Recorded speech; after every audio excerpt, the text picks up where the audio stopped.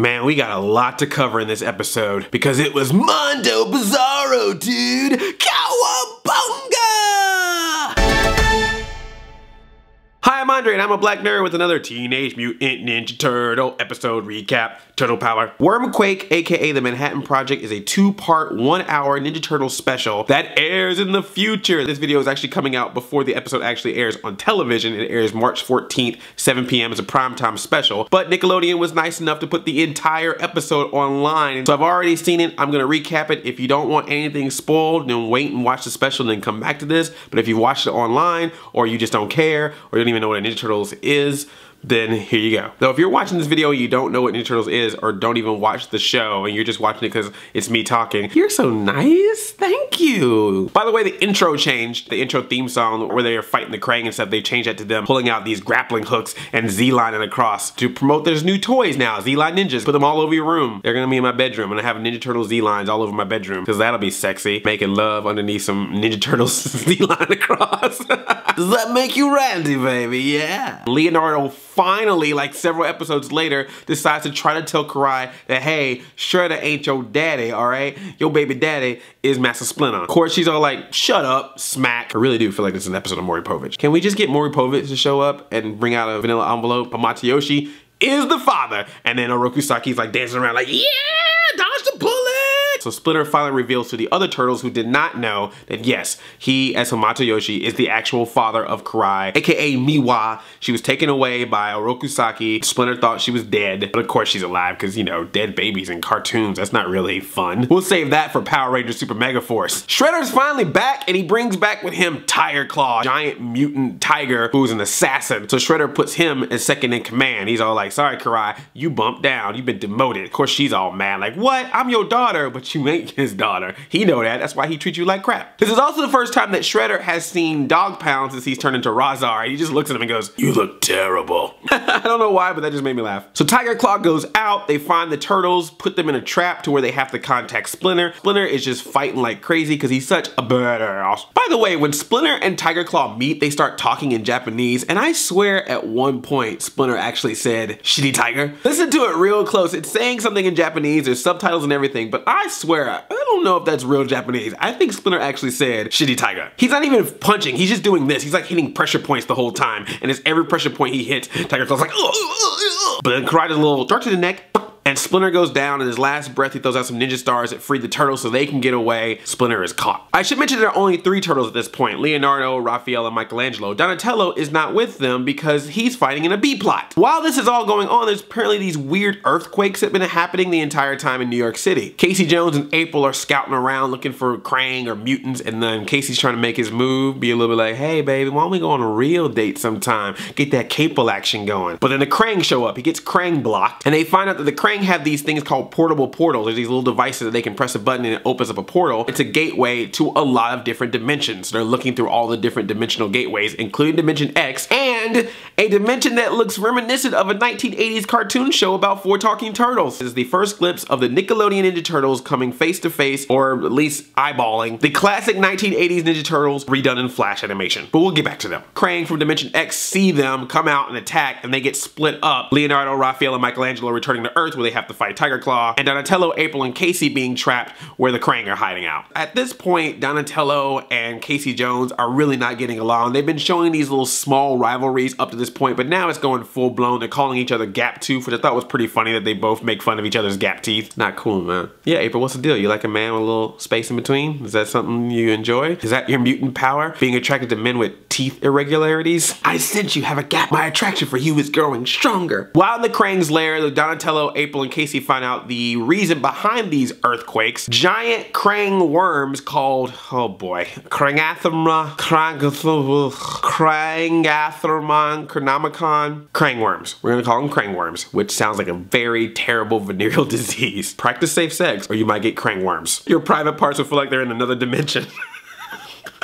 Dimension XXX, you know what I'm saying? This is what happens when you get a body without protection.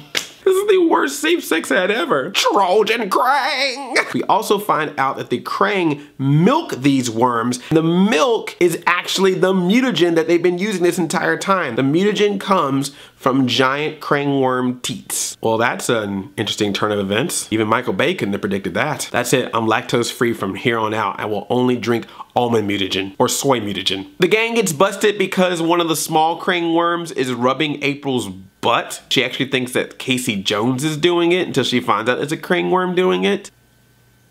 Creepy. That little worm's all happy too. He's like, look at that booty, that ass though. Krang worm, I found you, Miss New Booty. Casey, April, and Donnie of course fight the Krang. What I love is that Casey at one point uses his cricket bat and then he goes, when you playing cricket, you gotta have some crumpets. I'm pretty sure that was supposed to be a little nod and wink to the first Ninja Turtles movie. Cricket, you gotta know what a crumpet is to understand cricket. A Jose Canseco bat? Tell me, you didn't pay money for this. Donnie and April get away. Casey Jones tries to get away, but before he does, a giant Krang worm swallows him whole. And that's the end of Casey Jones. He's dead. We'll never see him again.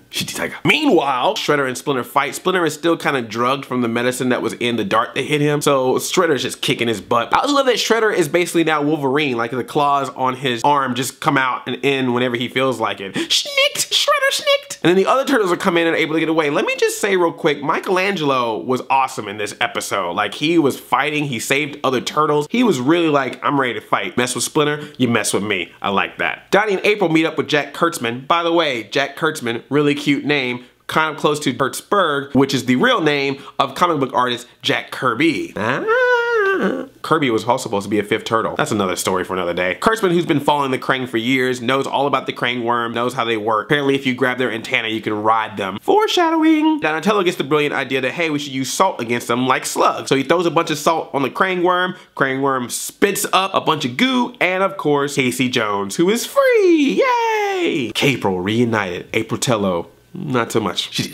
Now we get two simultaneous fights. In one corner, Casey Jones, Donatello, and April O'Neil are beating up the Krang and trying to stop them from bringing another huge Krang worm. Meanwhile, Leonardo, Raphael, Michelangelo, and Splinter are fighting Fish Face, Razar, Karai, and Tiger Claw. They're some fighting over here, some fighting over there, fighting back over here. It's so much fun. But then the two fights merge. April O'Neil jumps on top of one of the Krang worms and grabs the antenna. So April rides the Krang worm, and she rides it all the way up to the surface, right where the turtles are having their fight. Splinter does this move again to Tiger Claw, and he flies right into the Krang worm's mouth and is swallowed whole. So that's the end of Tiger Claw. He's dead. We'll never see him again. I'm sure of it. Really do hope he comes back. I like that character a lot. Donatello does his techno mumbo jumbo to the dimensional portal, which sends the Krang worm to a completely other different dimension, saving the day! And Casey Jones is so happy that Donatello saved the Earth as well as saved himself that they now put aside their differences and they're friends. They even fist bump. So forget April, forget Apritello, Casey Tello. Donna Jones. But wait, it's not over! Michelangelo wonders, hey, what dimension did we end up sending that worm to? They actually end up sending the worm to the 1980s Ninja Turtles dimension. The cartoon returns, all with their original voices. Cam Clark is Leonardo, Barry Gordon is Donatello, Townsend Coleman is Michelangelo, and Rob Paulson, who's currently doing Donatello in the Nickelodeon show, does Raphael for the 80s homage. Turtle power! Cowabunga! It was so awesome, so do not leave. Watch the entire episode all the way to the end, and if you can't watch it online, it's the last part of the show, so it'll be like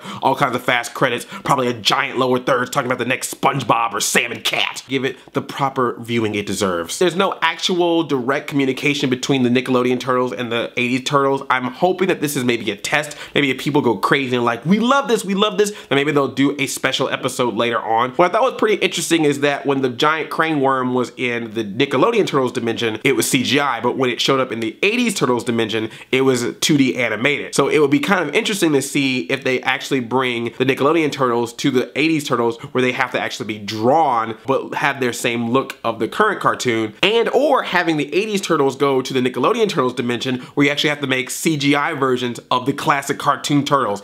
That special needs to happen. Turtles Forever 2. Let's do this. And I love that they made them different dimensions because it keeps to the same plot of the Turtles Forever special. There's not one Ninja Turtles dimension. A number of different various Ninja Turtles out there. Let's bring them out. Bring the 2000s Turtles, the comic Turtles. Let's just do another Turtles Forever in widescreen and put it out in widescreen and director's cut like you did the original, which you didn't, but you should. Now I want to hear from you. I would love to know what you thought of this episode. What do you think of the 80s Turtles cameo? What did you think of Tiger Claw? And would you love to see Nickelodeon doing a special episode where the Nickelodeon Turtles and the 80s Turtles actually interact with each other? That's gotta happen. I love you like a shitty tiger. I'm Outie 5000. Chain chomp, yo. I ain't trying like this. Hey, Andre's a black nerd, yo. Or egad, Andre's a black nerd, yo. Narf. Shitty tiger.